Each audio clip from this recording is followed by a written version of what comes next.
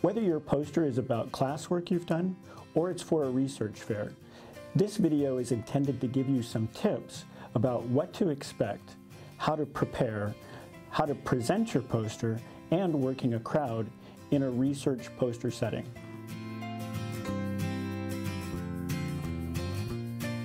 Posters are used in a number of settings. In academia, we use them to show class work or to present early research. We do this to get feedback and also to allow students an opportunity to practice presenting. In industry, posters are used to pitch ideas to executive staffs or to funders. But also, companies can use posters to show how their work is helping communities. Posters are a unique opportunity for you, not just for getting feedback, but for meeting people. Anybody you meet could be a future employer or somebody that you might want to collaborate with in the future. Poster sessions aren't really about the poster, and they're not even really about the work. A poster session's about you. It's an opportunity for you to pitch yourself and promote yourself. Often a research or a class poster session is in a very large open space, or maybe it's in a classroom, or possibly the posters are set up in a corridor where posters are on opposite sides of a hallway. In any of those cases, poster sessions are often crowded and noisy. Often you have to speak loudly, so the first tip is bring water, because if you stay hydrated, you won't have problems with losing your voice. Plan to get there early. This is good for a number of reasons. First off, if the poster placement isn't pre-assigned, it gives you an opportunity to scout out the space and figure out where you might get good traffic. It also allows you to make sure that you have room around your poster. Ideally, you want to stand to the left or the right of your poster. If you're in a group, you want to make sure there's enough space for your group to stand around your poster without blocking it. Think of your poster the same way you think of a slide deck. It's a tool for presenting. So you want to be professional, and all the same things that you think about when you think about presenting slides are similar things that you want to think about when presenting a poster. The differences are the information on a poster is all on one big slide.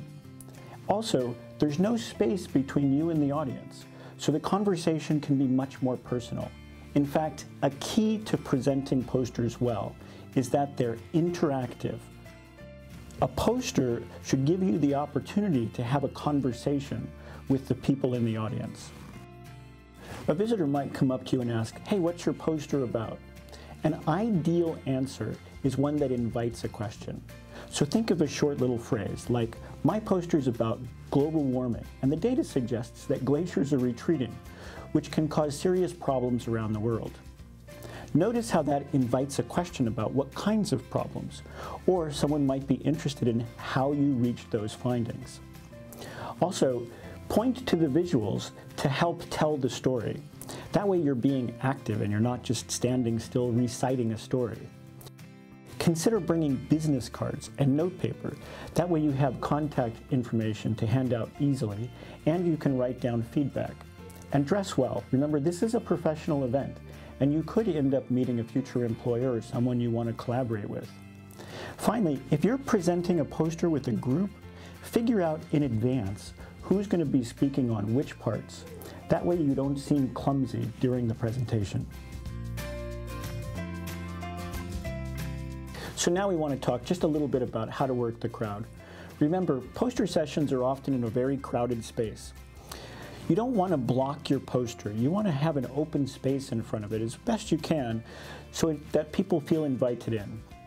For groups, try to stand on both sides of the poster, but remember to keep the front clear. When you want to reel someone in, all you have to do generally is make eye contact and say hello, and they'll often naturally come up and start talking to you.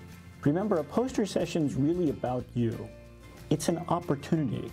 It's an opportunity for you to practice telling your story and what you're good at. It's an opportunity for you to pitch yourself and your work to people that you might work for or with in the future. Good luck.